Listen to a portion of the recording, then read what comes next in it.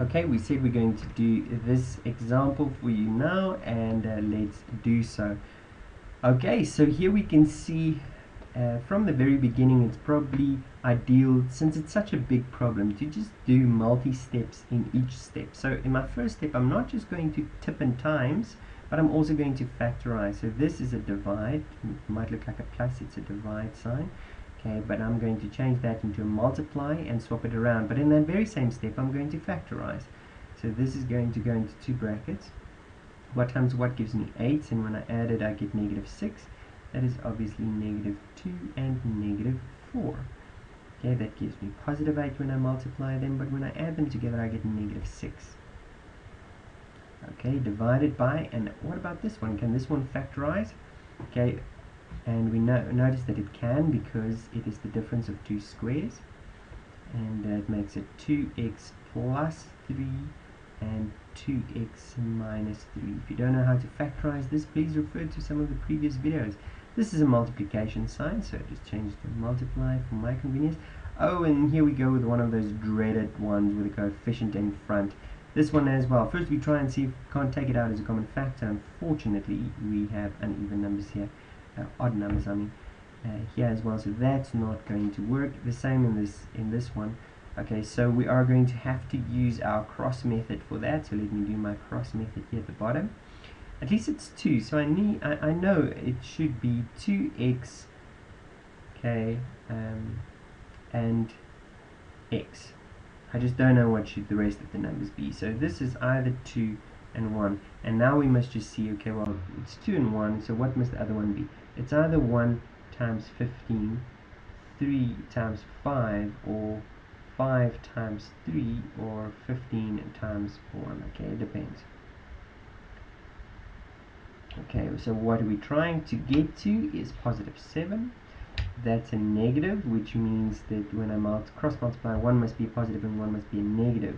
So I'll get a positive and a negative answer. The biggest one must be positive because I must get positive 7.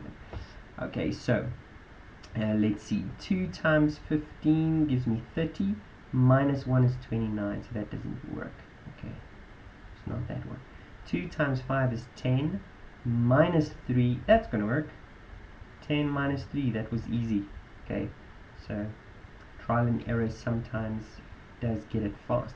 So it's 2 times positive 5 to give me the positive 10, and 1 times negative 3 to give me negative 3.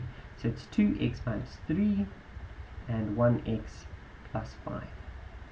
Good, that was for that one. Now for this one here. So for that one there, we also need the cross method. So on this side I might have it is 1 times 4, or 2 times 2, or 4 times 1. It can be any one of those.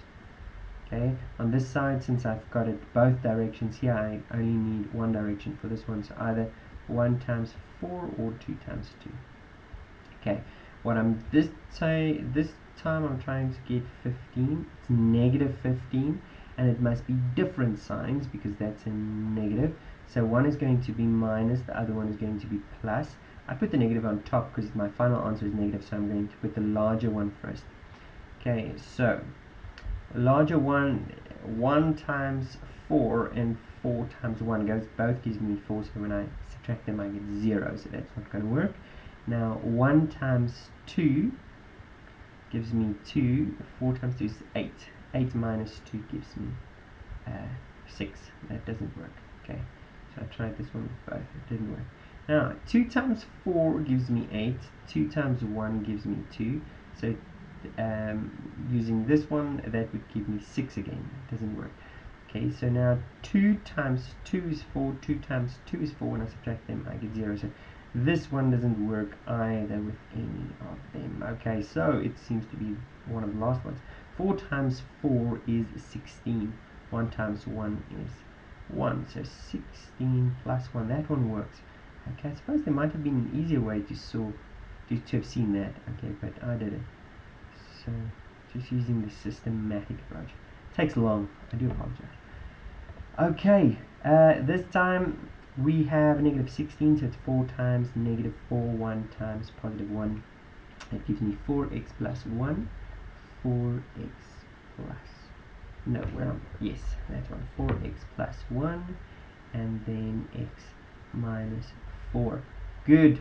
Here I come to my divide sign, which changes to a positive multiply, granted that I swap these two around. Now the numerator goes to the denominator, and I can factorize it in that same step. It's okay if I do that.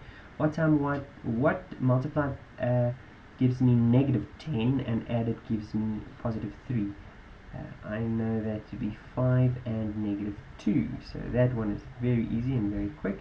But now I must get this thing. Okay, so I've got 1 and 1.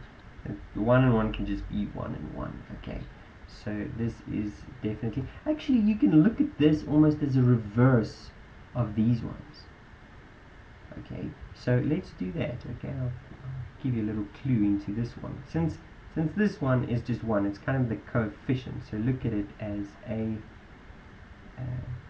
cx squared plus bx plus a. It's almost a reverse.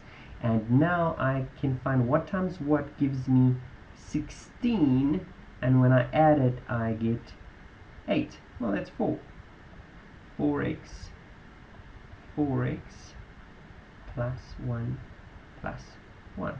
Okay, I don't know if you got that, but I'm sure you get the cross method and you would be able to do it. So hopefully some of you could gain a little bit of insight into that. Okay, so when this one is 1, you kind of just treat it almost as a reverse. Okay, so let's go and cancel common factors. There's loads of them. So for example, here's an x negative 2, and there is an x negative 2 in the denominator. You can only cancel obviously something in the numerator with something in the denominator. We have an x minus 4 here, which can cancel with that one. We have a 2x minus 3 here that can cancel with that one. We have an x plus 5 that can cancel. And then we have a 4x plus 1 that can cancel. And that seems to be it, so that in the end I'm left with 4x plus 1 over 2x plus 3. Please remember, this is the final answer. There's no way of simplifying this any further, but you can look at whether you can't maybe factorize some more. In our case, we did all the factorizing. But that's it. Let's go and practice some of these on our own now.